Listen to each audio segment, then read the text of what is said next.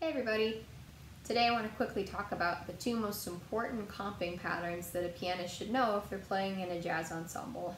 And both of these come from traditional drum patterns, and the first one we're going to look at is called the Charleston. And it comes from traditional New Orleans swing music. It's also the name of the dance that people did when they danced along to this traditional rhythm. And it sounds like this: a one, a two, a one, two, three. Charleston, Charleston, Charleston. Kind of sounds like you're going long, short, long, short, long, short.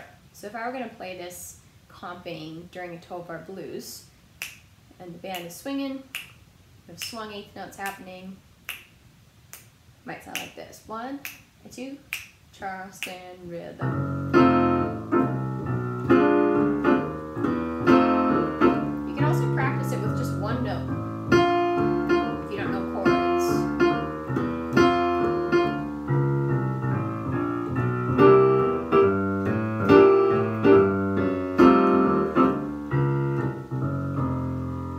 So that's the Charleston, and that works really well anytime you're doing anything swinging, so if the eighth notes are swung. So that Charleston pattern works well if you're comping for a swing tune, but what about if you're playing something with straight eighths? You might want something different. And one thing that will work really well for that is a pattern called the clave pattern. So the clave rhythm comes from Afro-Cuban music and Afro-Cuban drumming. And the word clave is also the word for the instruments people will play a lot in this percussion section in Afro-Cuban bands, which is these two wooden sticks, and they play them like this. So the clave pattern is a group of three notes followed by a group of two notes like this: a one, a two, a one, two, three. 1, 2, 3, 1, 2, 1, 2, 3, 1, 2, 1, 2, 3,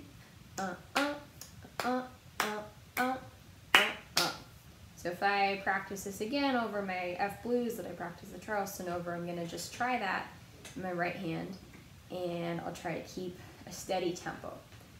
And even if you can't put your left hand in, that's okay. You can just practice it on one note or just tap it with your feet. Anything's fine. The rhythm is the most important thing. A 1, 2, 3, and go.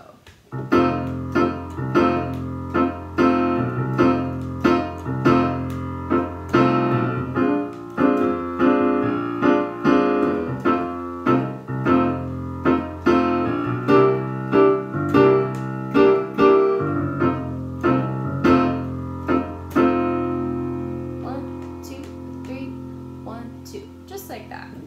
So if I want to practice doing my Charleston patterns and my son clave patterns, one thing that's kind of fun if you're just stuck at home and you're bored like me, you can take the iRealBook app, the iReal Pro if you have it on your phone, or you can borrow someone's phone, and down at the bottom, I'll try to show you, you might be able to see it, where it has your time feel, you can put it on jazz, Latin/swing.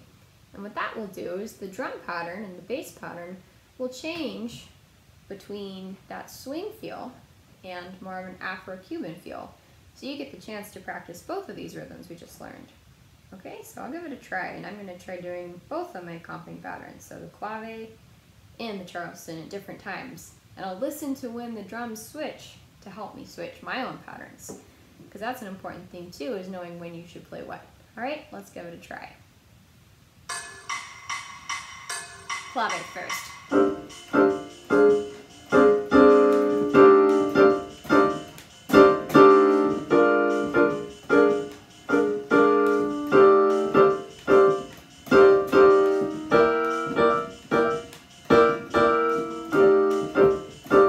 Swing. Charleston.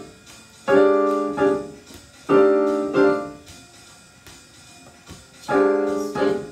Charleston. Charleston.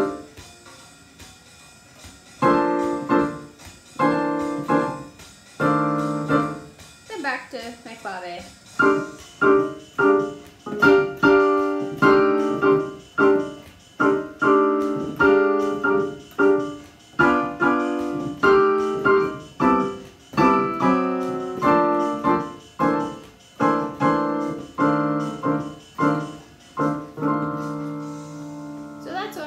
Practice it, your Charleston and your son clave patterns. And that will help you be a more supportive band member by providing those really strong rhythms for everybody else to latch onto. Thanks for watching. Hope that helped.